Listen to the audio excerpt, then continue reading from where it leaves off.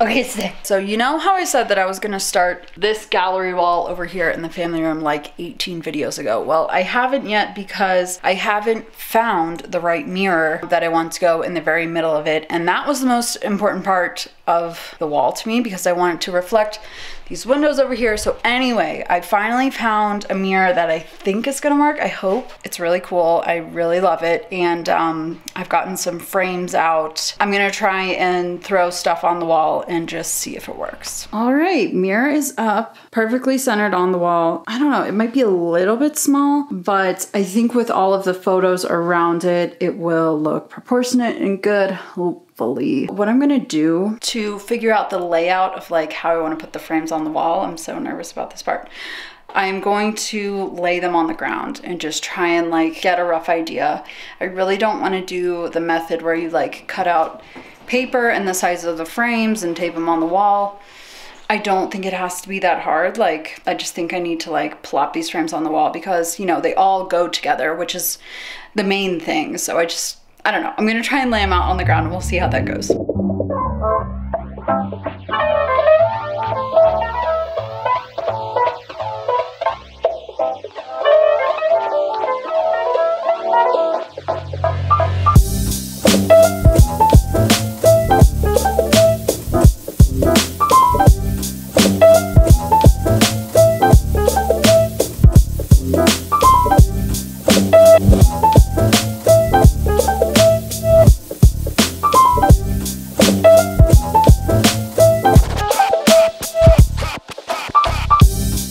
So this is how far that I have gotten. This is what it looks like now. I am so excited about this. The reason why I said that I was nervous to actually like put frames on the wall is because I knew that the frames and the art kind of had to go together in a way. You know, they needed to like kind of have the same color story going on so that it, you know, looked coherent with the room. I definitely learned that when I tried to do this in my last apartment. Didn't look very good. But that's okay, you know, I learned, and so it ended up being a kind of black and white-ish, wood tones, black kind of color story going on. We love it. It has like this vintagey feel. So going forward with getting art in frames for this other side on the right, that was really helpful, getting that left side set up. First of all, I'll say all of the frames on the wall right now are either, well, one of them I bought, but all of them are thrifted or were given to me secondhand. So trying to continue that theme, I went and thrifted a bunch of frames. I need to make some art, and I am also waiting on another piece of art to get here to kind of finish off the wall, which I'm so excited about. Now that I have all of that figured out and I feel confident going forward, I'm gonna create some art for the rest of my frames. So let's do it.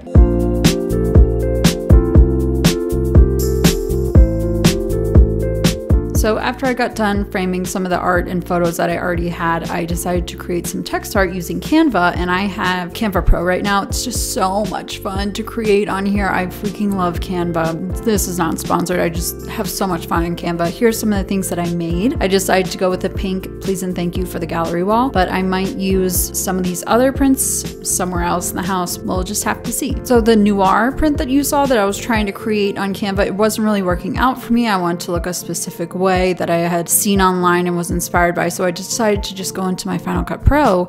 And sometimes I like to use, you know, Final Cut Pro as like a Photoshop or something. You know, I can kind of manipulate text and images pretty easily. Here's how I manipulated this text to look like this. I really love it. I'm not going to use it on the gallery wall, but I might use it in my office kind of studio space in the house, which I'm filming a video on that now, so stay tuned for that.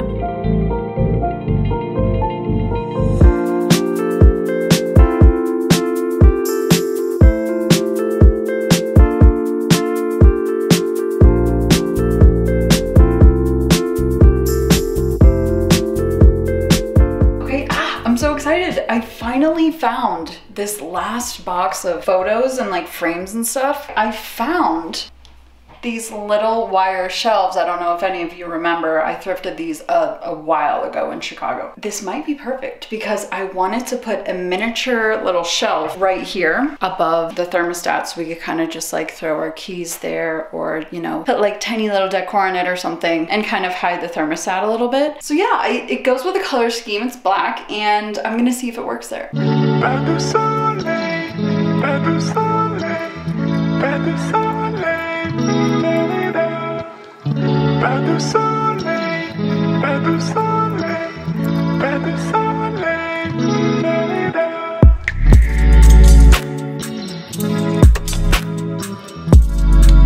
So in the midst of doing all those other frames, I have another frame project here. So Ian and I went to Portugal a couple years ago, and we actually got engaged there. And I got a few Portuguese tiles, and I have them in these shadow boxes. So I just want to show you how I'm kind of like mounting them in the shadow box. Before, in my other apartment, they were literally resting on like the tiniest little pins.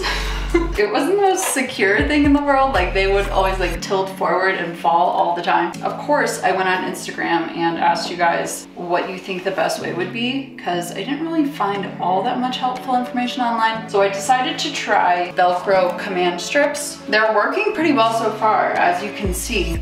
But I think the test will just be over time if they kind of come off of that fabric backing or not. I think that they can hold the weight of these tiles, but yeah, so I just wanted to show you real quick how I'm going to mount these tiles in the box.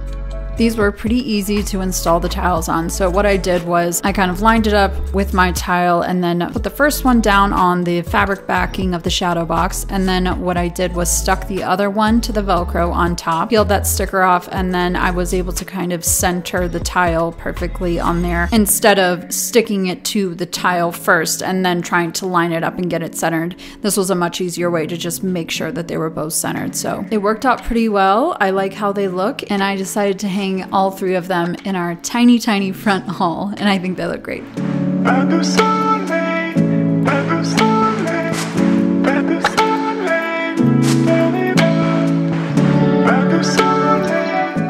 my gosh, guess what just got here? Donnie, you better get pumped up. You're gonna be so excited to see this. What is that? Look at him. Oh my gosh. What are you doing? Okay, I'm so excited for this. Sonny, you're sleeping? Already? I haven't even opened it. Oh my gosh! Look at you! Look at you! Oh wow! Oh wow! Let me show you. Look at this, Stony. You're gonna be on our wall. Thank you to 𝒻𝒾𝓃. This is what this little canvas is from. So 𝒻𝒾𝓃 makes your pet, whatever animal it might be, into like a stoic little portrait, and they have canvases and even like blankets and posters and things like that. So you can pick from 150, I think, little costumes, and you just upload a photo and then their artists kind of like remake it, and this is gonna go on the gallery wall and it's gonna look so good. I'm so excited. I don't know where I'm gonna put it yet, but doesn't this look so cool? Like it looks like a painting, but it looks exactly like Stony. Oh my gosh, I love it. I don't know where I'm gonna put it. Let's see.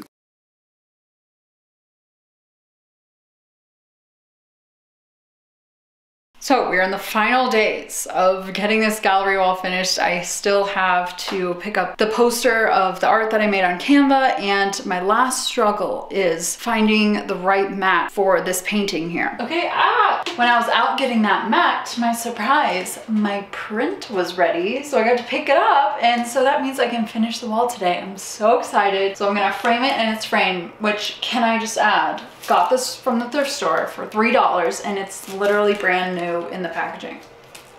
Amazing. So I'm gonna frame these two things and then hang the rest up, and I will show you how it looks. I cannot wait.